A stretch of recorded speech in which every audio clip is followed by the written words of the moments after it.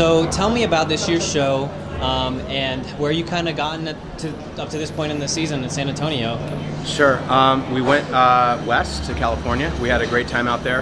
The show is entitled The Wrong Side of the Tracks. It's basically set in a dystopian area that's a train yard, and we get a kind of a sneak peek in on this society that, you know, is maybe less fortunate or more fortunate, however you want to look at it. We just get a 12-minute look at this society and who they are, what they do, and who they're about. What are kind of the really distinct characteristics that make up this society? Like, what are you? Very tough society. Very hard for them to let their hair down. So there's a sense of sinisterity. There's a sinister vibe to it. But when we really open up and are vulnerable, I think it means something because of the contrast from the beginning and end of the show. Yeah.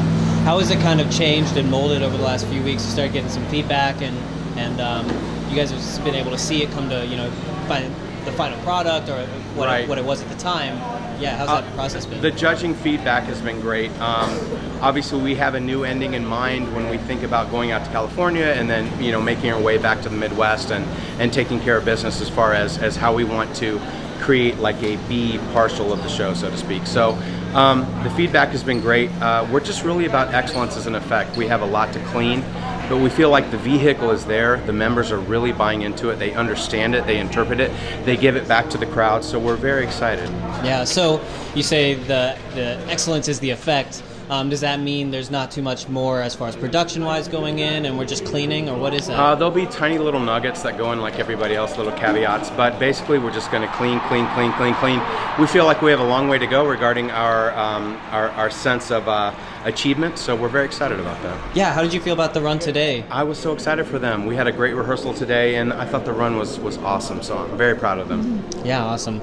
Now going to switch over subjects. With the rule change, pulling DCI judges off the field, it's kind of changed the way that many groups are approaching staging and writing. Right. How, in your position, how have you kind of brought that to the Cavaliers and embraced it or not? Well, we have embraced it. We have an amazing design team in Richard Hinshaw and Daniel Wiles. They've been very open to us saying, hey, we have it's different this year, so what do we think about some different scenarios?